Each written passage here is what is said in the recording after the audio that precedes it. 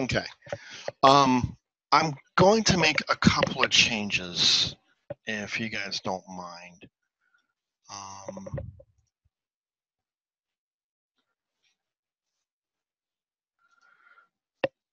Just kind of some last minute changes to last just a couple weeks. I'm trying all this weird stuff. I'm trying a weird background just for the heck of it. No, but the couple changes I want to make is right now we are scheduled to go over file I/O next week and operator overloading the following week. I would actually like to cover vectors today and operator overloading. And next week, I might just, if it's all the same with you, I might finish up the operator overloading and do inheritance. That'll give us a final week. Let's see here. Because I think if I pull up my calendar real quick, next week is basically the last week for instruction. I think Monday is too, and we can call it like a review day. So that just make sure that we get everything kind of covered before finals. It gives you a little bit extra time, and we've already kind of gone over some file I/O stuff, some real basic stuff. The file I/O chapter is a lot more in depth, but I think inheritance is a more important topic, and we'll cover that actually in more detail in upcoming classes. But it's a really good thing to kind of get your first glimpse of, especially for those of you who I know we got a couple people who will be graduating this term. So unless someone has a huge problem with that, I would like to go ahead with that direction, if that's okay. And if you do have a huge problem, you can either speak up now or you can send me an email, and when I check my email after this class, I'll know that you have a huge problem. But that's kind of where I think we're going to go for right now. So last class we talked about doing some basics with templates, and we said template is a way to simplify in a lot of ways our function overloading. And instead of having to define a bunch of different functions to overload based upon data types that we're going to submit to it, we can simply define a template. From that, we looked at and said, okay, well, if we can define a template for a function, then we can define a template for a class. And we just talked briefly about what a stack was, and we took a look at that. If you read inside of the chapter 11, I think is what it is, we talk about this. They go a lot more detail on stacks. We'll go into a lot more detail if you take CISC 210, which is being offered next term. We talk about this in a lot more detail. We talk about it in some ways that the book doesn't. We look at a couple different things. So it is in there. It is something that is worth looking at. But we said, well, it's nice about being able to create a template for a whole class is that when that class is supposed to hold some extra information for us, then we can, instead of having to have a bunch of different classes, one for integers, one for floats, one for doubles, etc., we can create a generic class that works the exact same way depending upon what information you sent it. Okay, so that's where a huge advantage of this comes into place. And we're going to look at a class that C++ gives us right off the bat for doing this. And this is going to make it a whole lot easier. And it's called the vector class. And a vector is in many ways like an array. but it gets over a couple of the big limitations that you have and that you're dealing with when you're dealing with an array. So when you're working with arrays, as you probably remember, because I've made sure I've said it a bunch of different times, this is one of the things that's specific to C++ arrays compared to like a Python list, is that an array is a fixed size. And that means you have one of two problems, generally speaking. The first problem you might run into is you create an array, let's say 1,000 elements, and you're only using 15 of them. So you're using up a lot of memory space because you have to define all that space in memory, whether you actually have value data in it or not. But you've got a lot of space in there in memory, and it's being wasted. And that's going to affect your performance, especially if you have an older computer, or if you've got to have an array with 1,000 elements. It probably means you're dealing with a lot of other stuff too, and now you're trying to fit all these different pieces into your memory space that you may not have room for because you've got an array taking up a huge amount of room when it doesn't need to be. You might go, well, what's the odds that I'm going to have a computer that doesn't have much, memory and stuff like that? If you look at a lot of things, especially in a business world, a lot of times computers only get updated every 3 to 5 years. And I've been in places where it's longer than that. And so that computer is just sitting there.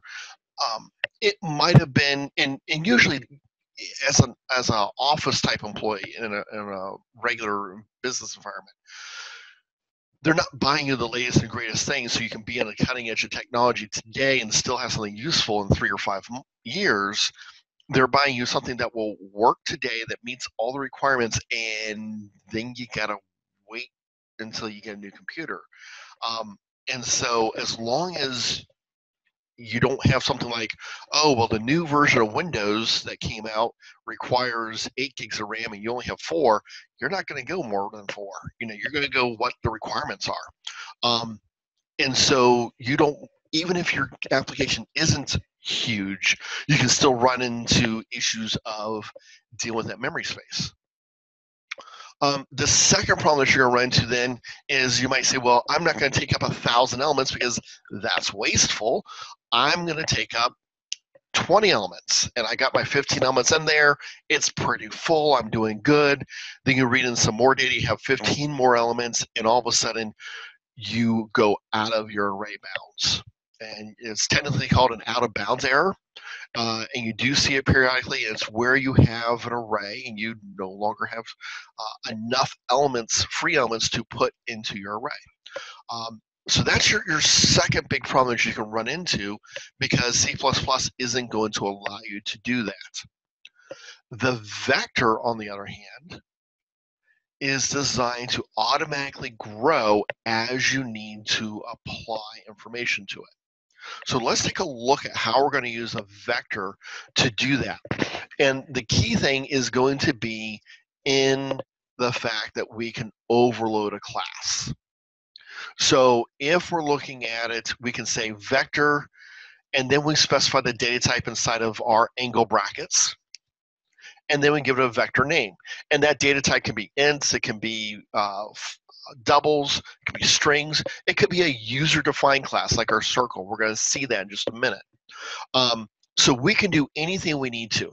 Now, the key thing that we do need to remember before we actually go and start to implement this is we need to include an external library to make this work.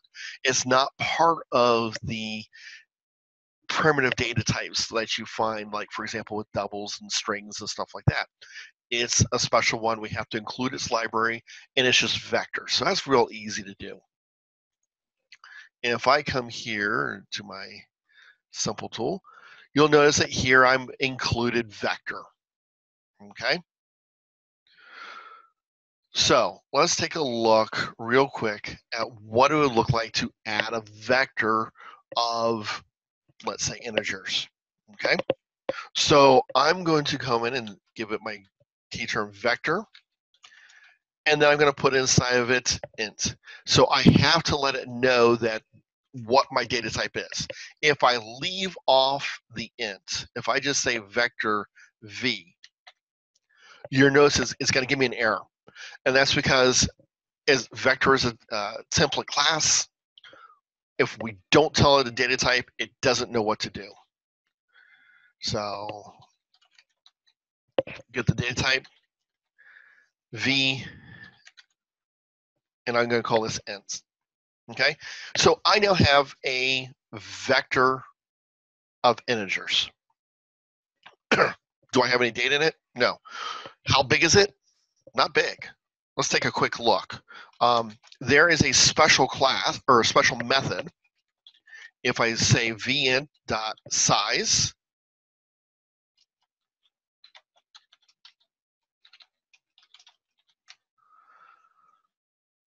and I go and I run this real quick.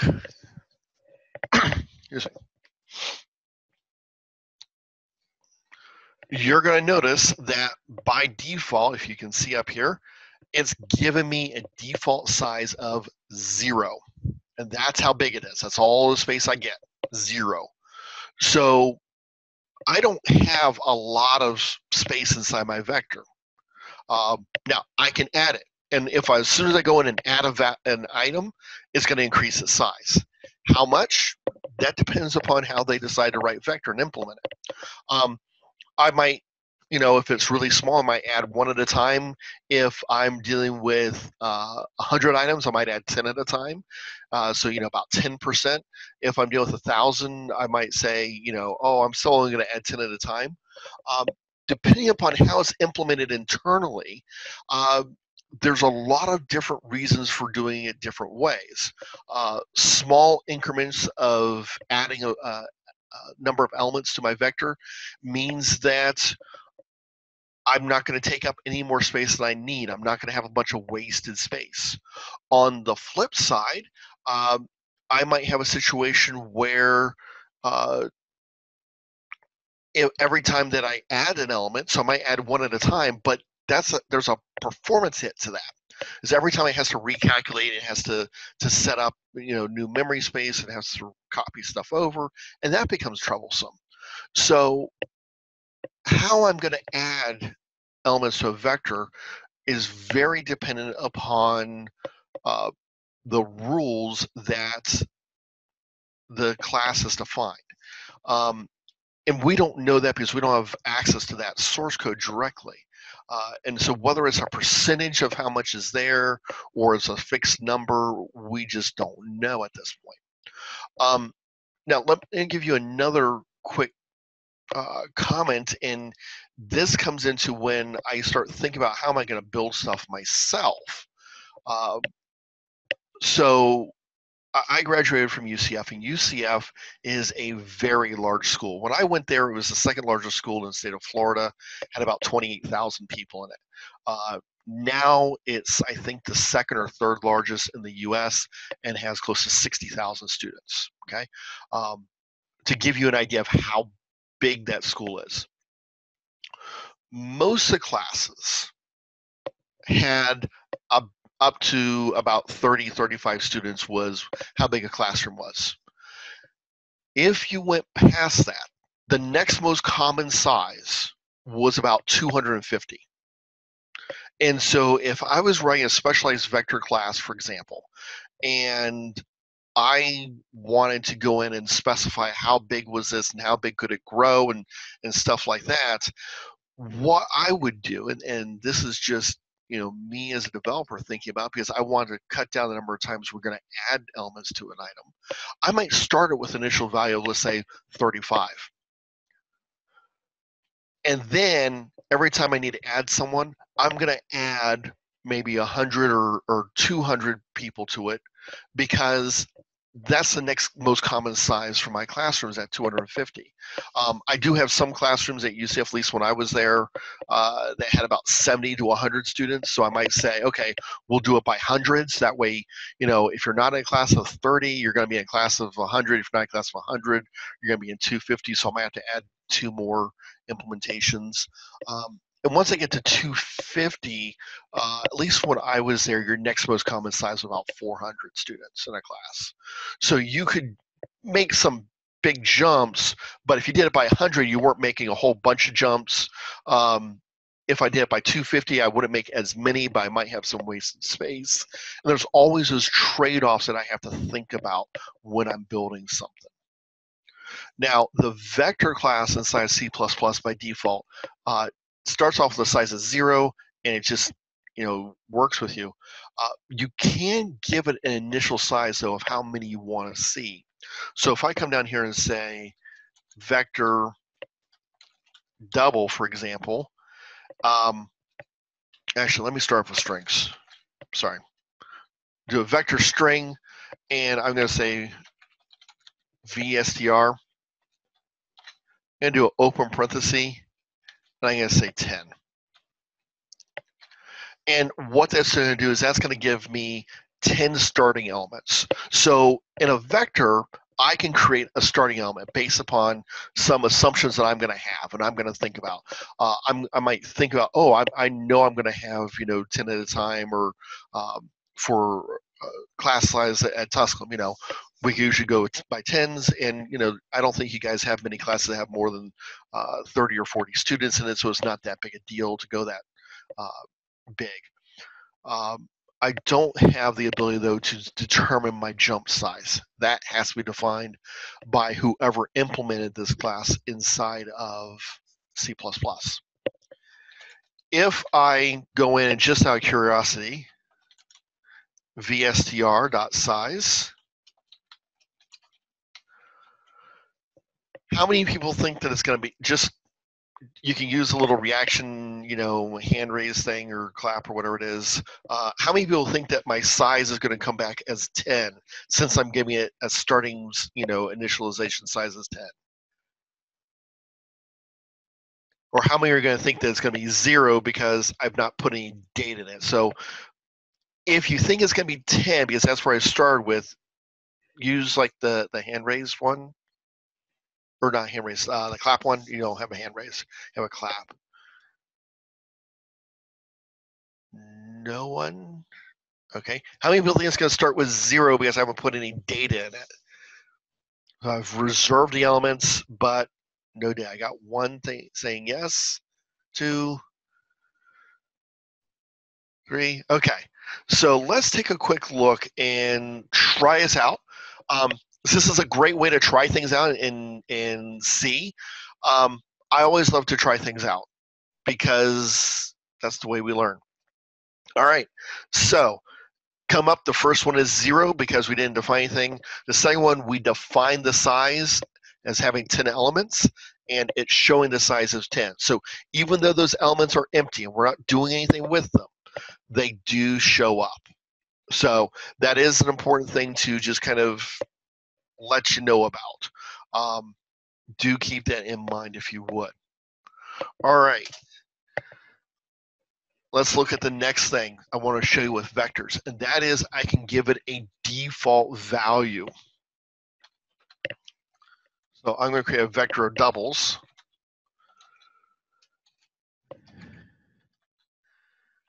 DBL. And if I pass in 2 parameters, the first one is going to be the size, my initial size. The second one is going to be my default value. So if I say 5 and then 2.17, no, let's do 2.71. 2.71.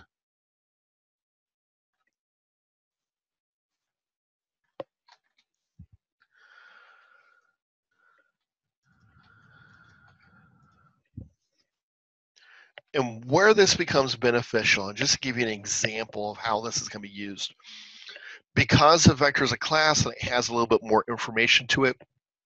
Remember, with an array, a lot of times if we pass an array to a function, we had to ourselves keep track of how big that array was. And often we pass in a second parameter to say, oh, this is an array of size, or you'd use a global constant to define the size. Well, if I write a for loop here,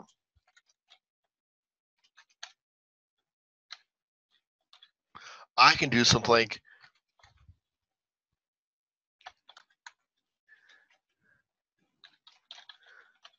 get the size.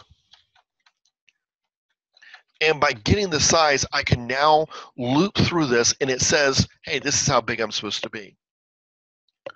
Now, the other thing this is going to let me do, and I'm just going to show you real quick, I have two different ways I can access the elements of my vector. So I can say VDBL, and I can specify with my square brackets, just like I do with an array. So very, very familiar. I'll put a little tab character in there. Or I can say VDBL dot at I. So if you remember, that was how we could get the letter of a specific letter of a string, was with the at method. And those two are actually synonymous. They do the exact same thing. And what we're going to see is in just a little bit, we're going to look at how we're able to do that with the brackets. And that's through a process called operator overloading. So it's very similar to function overloading. We're not going to worry about it at this point. We're just going to run through this example.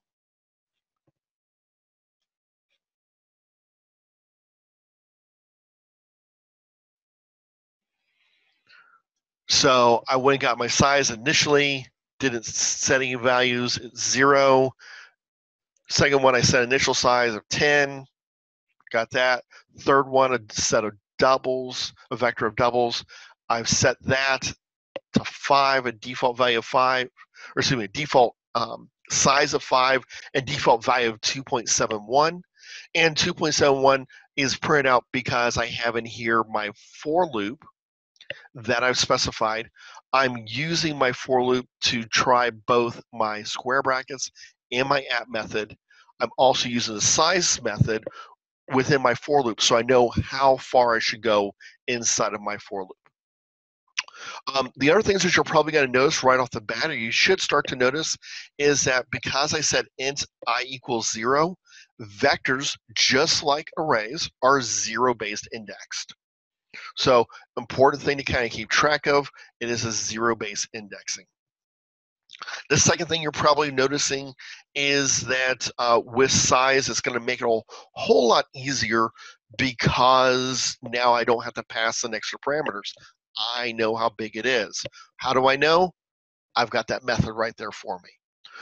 Now, remember, as in this example, there's still 10 elements in here. They're just not being used because I didn't give it a value. So this is how big my vector is, doesn't mean all that data elements are used. So it's not perfect. Now, I do want to implement, I do want to be very clear on that, but it does work. Okay. So you can hopefully see some similarities and some differences with arrays. What we've not seen is what happens if we want to add an element to our vector. So if we look over here, we come back over here real quick. There is a whole bunch of vector functions that are provided for us. The biggest ones we're going to be concerned about is this pushback and popback. And what those do is those add elements to our vector. Specifically, they add them at the end. So if we start here and say element 0, 1, 2, 3, 4, and then we're gonna, if we add a new one with pushback, it gets added here after it. We can't insert something in the middle. We can't take it, spread it apart, put one in the middle. I can't add it to the front. I'm looking solely at putting elements in the back.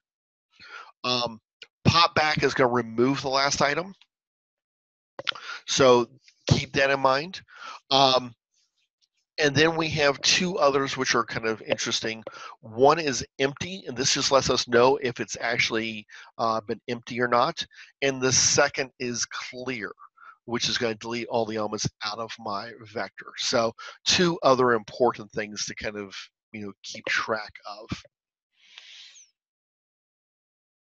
So let's look at how we're going to use that pushback. So I'm going to take V double pushback, and then I need to push back something that I can store. You'll notice it comes up and it tells me what I can look at. Okay, I am going to just give it a value 3.14. We should all recognize that one.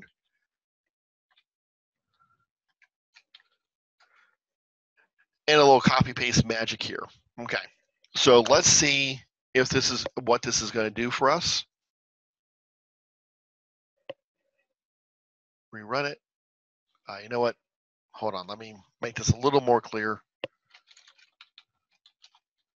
I want to see, put a couple of blank lines there just so we can see where our loops begin and end.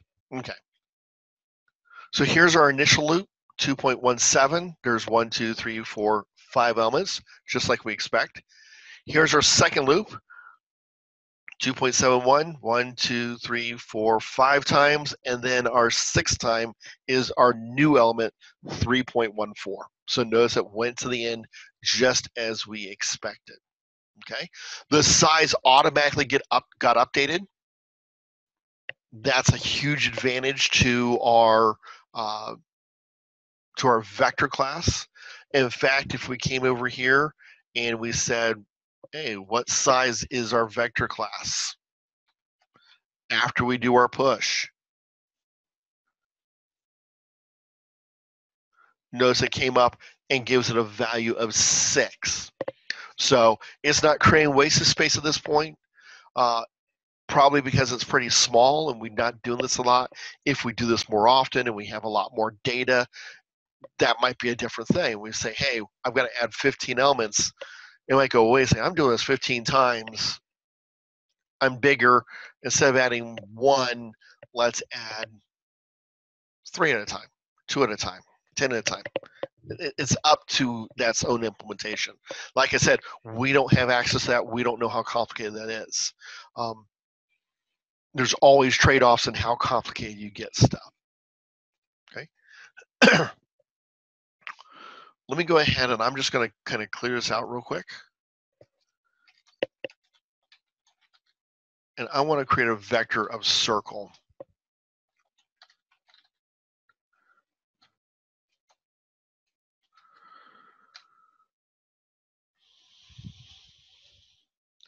So if I go and I'm just going to build this, you're going to notice that it works just the same. So remember, string is a class. It's a class type. Circle is a class that we've defined. So this is going to work the same, exactly the same, whether I'm using primitive data types or I'm using classes. So remember I talked about before, if I was doing class registration at UCF or I could do it anywhere, now I can hold easily a number of students and just add to them as I need. That way I get more data. I'm not just getting student numbers. I'm not just getting a student name. I could put in a whole student class of names and majors and all that type of stuff. And when we get reports as instructors, and you've probably not seen these because you're not an instructor, we get all that type of information with you guys. We get things like email address and phone number if there's ones available. That way we can reach out and contact you if we need to. We get information on if you're in a sport and what sport it is. Because sometimes we need to contact a coach and stuff like that. We're going to be making some changes for, I believe it's fall term, that we just found out about yesterday. One of the things we're going to get is your advisor. So if we need to reach out to your advisor or if the advisor wants to reach out to us, vice versa, they can pull up a list of all the classes with all the instructors that you guys have, and they find out who's the instructor and how to get a hold of them, what our extension number is and what our email is and stuff like that. So that way we have access, easier access to a lot more information. And that's a real key thing when you're working with systems that you're trying to interact with people. So that in a nutshell is the vector class.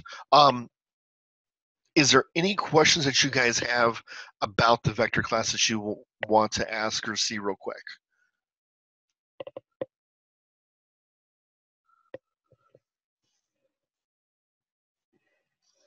Okay.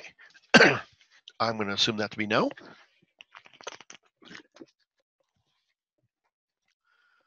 Let's move on then to, that's not what I need.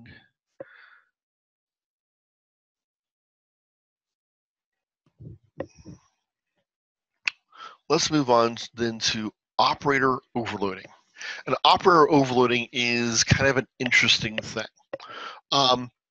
It's interesting because a lot of languages do not allow you to do this. And this is a real problem, in my opinion. So I'm going to delete this stuff real quick, and I'm going to create two objects. C1 and circle C2, and I'll give it a default radius. Okay. I have these two circle objects. And let's say I want to write a little if statement. If C1 is greater than C2,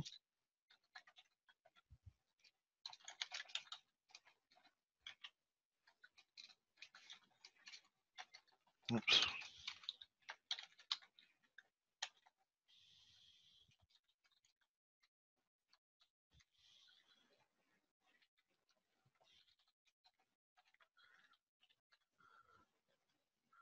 Okay.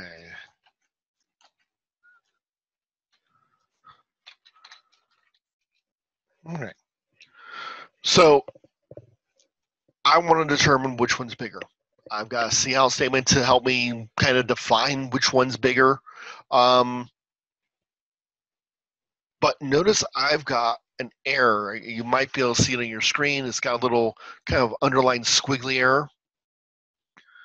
If I come here and I say build, you'll notice it gives an error. No operator greater than symbol matches these operands. What does that mean? Well, what that means is that my greater than symbol, it has rules for it that let it define how to determine if an integer is bigger than another integer, or if a double is greater than another double. It knows how to calculate that. But how does it look at C1 and C2? How does it know which is bigger? Does it look at the memory address where those objects are stored? I mean, I could. That's not very beneficial to me, but I could. Does it look for how much memory space is being taken up? In theory, it should be the same memory space. We're dealing with a pretty simple class. There's not a lot of things that are going to be variable in size, like string objects and stuff like that. That's not involved, so that's not going to work because everything would show up exactly the same. So how does it determine what's bigger? You might say, well, obviously it should look at its radius because duh. But what's very obvious to us is not going to be obvious to the computer, because how does it know that that's the property or a set of properties that need to be defined? And the answer is it doesn't. It needs to be able to have a way to figure this out. And so that's what we call operator overloading. Okay, so this is what we refer to as operator overloading. And operator overloading is just the basic way of how do we specify I have one of the standard operators in C++ that I want to use, and I want to make it be able to work with my class. So I gave you some pretty common ones that you can use that are shown. There's actually more if you look at table 14.1 inside the book. But how do I want to add two of them together, or subtract two, or divide two, or find out greater than or less than or equal to, or any of those types of things. The conditional operators are pretty common to do. Addition, subtraction, multiplication, division, a little less so. Some of the others are even less so. So that's why I didn't list all of them. It just kind of depends upon what you're trying to do. In fact, this is done for us in other classes, and we've used this without even knowing it. If you remember when we talked about C-style strings, with a C-style string, you had to specifically define that and use like string compare to determine if two strings were less than or greater than another or equal. String compare return a number for you. But with a string, we can simply use a greater than or less than symbol. So if I come here real quick, and I'm just going to temporarily comment these out. I've got two strings here.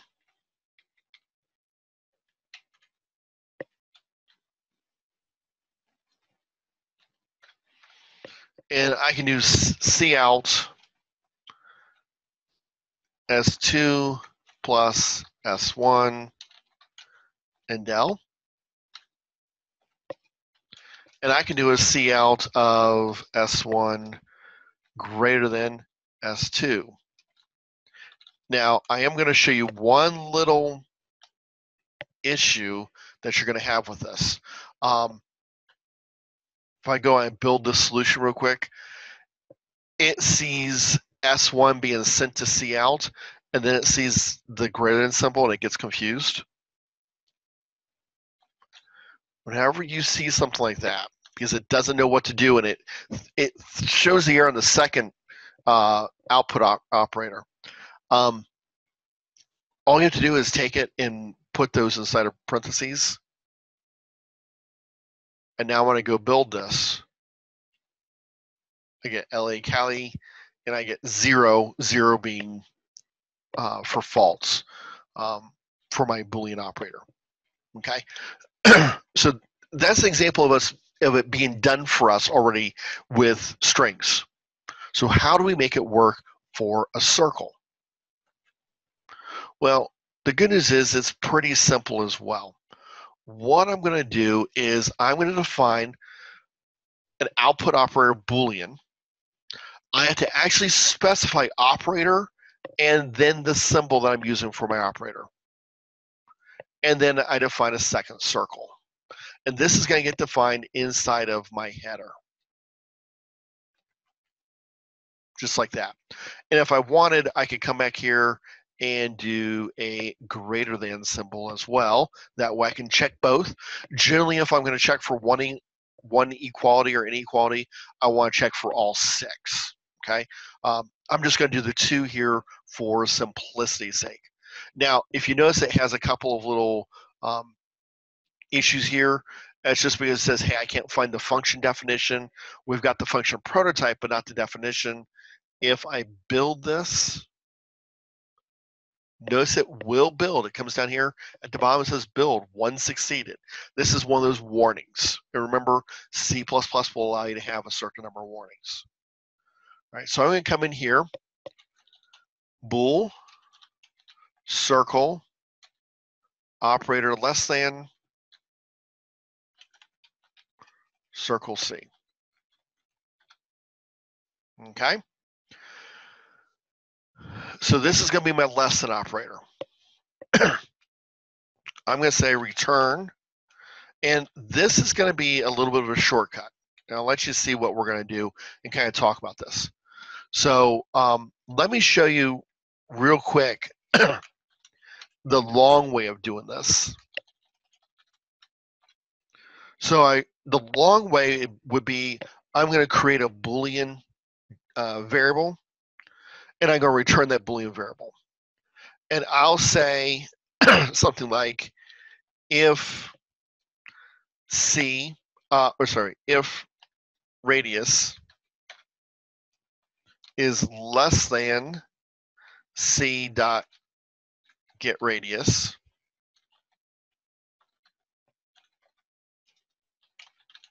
answer equals true, else answer equals false.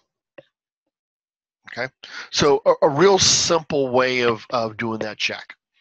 Yeah, you're probably going to say, well, that's a little complicated. I could come up with something simpler, and I think you should be able to.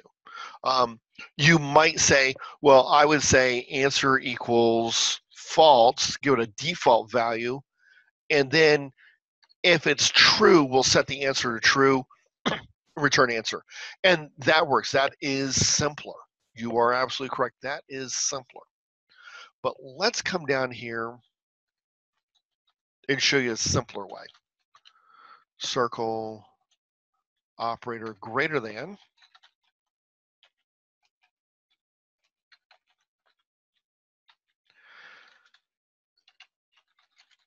And I'm going to go straight to the return.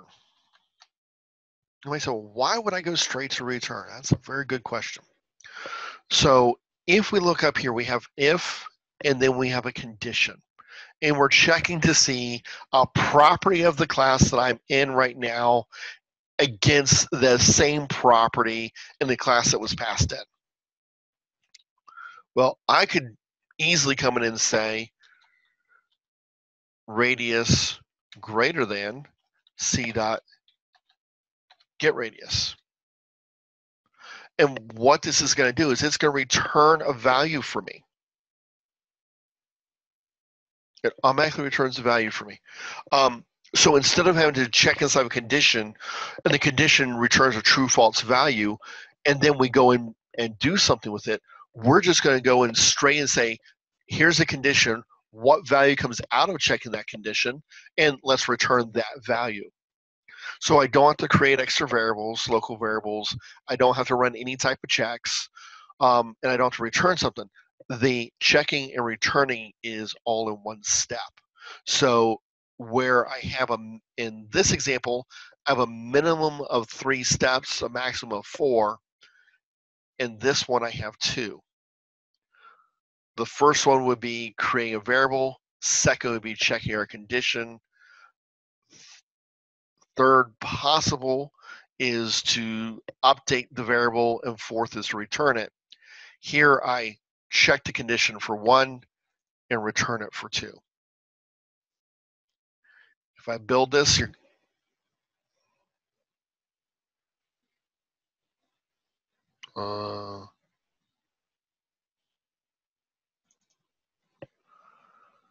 oops, forgot my parentheses. If I build this now, I don't have my syntax error, notice it works just fine for me. Okay, so if we come back here to our C++,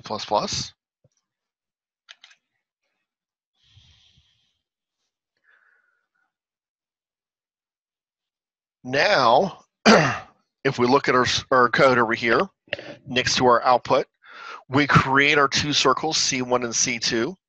We say if C1 is greater than C2, we're going to print out C1 is bigger, else we're going to print out C2 is bigger. It now, because we've created this function overload, it now knows that how to compare those 2 objects. Notice I didn't have to say C1 dot operator greater than C2. I actually could. I don't have to though. Why? This feels more normal. That greater than symbol is just how I'm used to coding. It's going to be less typing to do. It's going to be more consistent with how I do my coding. And that's what I'm looking for. That's why we have operator overloading in C++. Because I could have, if I wanted to, and other languages require, I could have had to specify a special function and call that function. And then it'd been like C1 dot is greater than, and then pass in C2 to it. That's just, it's not easy to use. This, I think everyone can agree, is just a lot more consistent and easy to use. I'm used to doing it this way. I know how to do it this way. Why would I change it? Not only that, and just to make sure this does work, if I go in and make my radius 0.5 and run this, C1 should be bigger. And it is, and it specifies as such right here. So regardless of which way it came back, I always like to double check. And when you start learning about something called unit test, one of the things that you'll see is that if I'm looking at like a condition, I want to check for where condition is going to be true, and I'm going to check for where condition is going to be false. I need to always do that check to make sure that I'm always doing things correctly. So that's just real quick how I could do function overloading to make my code work the way I expect it to, the way I want it to. So becomes really advantageous, has a lot of benefits for us. And like I said, we could create all those other ones. Now, that does not mean that we have to. So if we look at all these, we might say, well, wait a second, I don't need to do the up angle or the percent sign or any of this other. I don't need to do those. You're right. You only do the ones that you need to. So if I were to have like two circles, how do I add two circles together? Or how do I subtract a circle from another? There's not really a way to do that unless I get a lot more complicated with how my data works. So if there's something that doesn't make sense, I'm going to not do that function overload. I don't need to ever divide two circles with one with another. That's kind of foolishness. So I'm not going to go about the business of creating that function. I'm only going to do the ones that I know I'm going to need. Now, typically, like I said, if I'm going to do one conditional check, I'm going to do all six. So that's less than or equal to, greater than or equal to, and not equal to. Those are your six. So typically, if I do one, I'll do all six. But a lot of times, I don't even need to do those, in all honesty. And give you a good example, one that we had just talked about, if I had a class of students, how would I define that a student is greater than another student? That's kind of crazy. If anytime I would need to do something like that, I would have to be very specific and not necessarily the same way. So for example, I might need to sort students by name. Well, that's one way of looking at greater than or less than, right? But I also might want to sort students by GPA. Well, that's another type of greater than or less than, but not what I'm looking for. So there's a lot of potential confusion with that. So I wouldn't put those type of operators in. I would have specialized functions or methods for dealing with those specialized circumstances. And that's always the thing to keep in mind too, is sometimes I can't do something as simple as an operator for that. So a lot of it comes into what am I going to do, how am I going to do it, and how can I progress more so forward. All right, that is what I have for today. We've got about 20 minutes left. What I would like to do is I want to open up the floor to see if you guys have any questions with the homework. I know that in some cases it's a little bit more challenging. I know some of you guys have told me as much because you can't, a little bit more difficult to follow along, and or it's a little bit more difficult to come to an office hour type thing.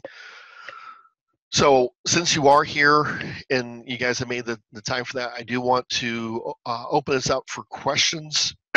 Any question you guys might have about the homework that was due today, or if you guys have